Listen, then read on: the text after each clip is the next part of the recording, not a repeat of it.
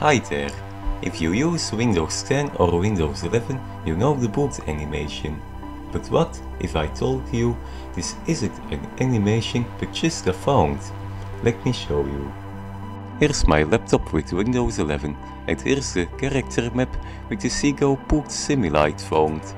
If we scroll down, we see the Windows 11 and Windows 10 characters that are used in the boot screen. You might wonder, how do I see this in the character map? It's simple, you just install the font, which is located in the C Windows Boot Fonts.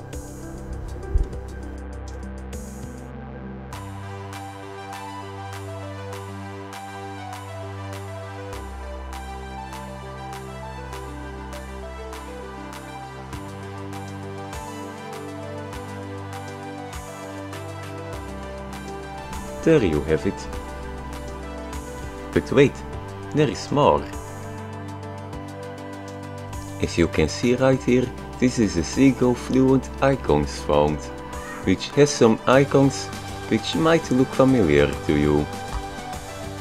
Why are there fonts with icons? Well, Microsoft uses them in Windows and a bunch of other software uses fonts as well. So every GPU can handle them, even without a proper graphics driver. That's all I have for you today. Thank you for watching.